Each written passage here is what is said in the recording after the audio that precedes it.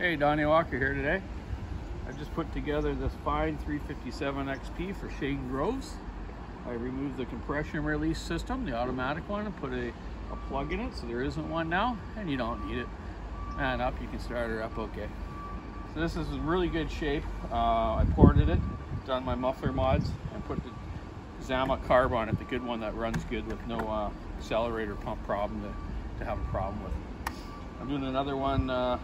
Bucking is going to bring me one I'm going to fix up for him, and I've had a lot of these through the times, and I've had 3 or 4 myself, sold them. I'm just going to build myself another one now. So Shane Groves from Bushnell, Florida. Let's see how she runs, buddy. And hey, we're on beautiful Vancouver Island, and it's actually raining today. Yeehaw! We're not doing the rain dance, we're dancing in the rain. Okay, let's try her out.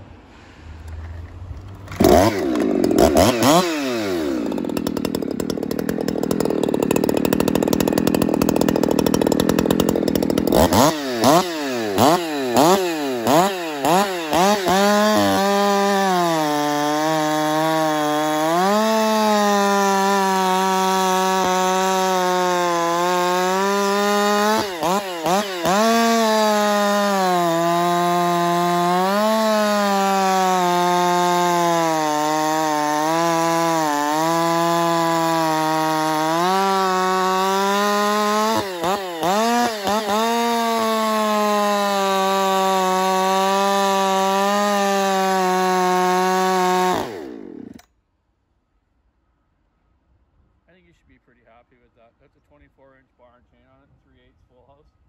Ideally, I used to run a 20-inch on mine, full house chain, and there was nothing around that could cut faster than it. I could cut 3 or 4 rounds by the time some of my friends could cut 1 round.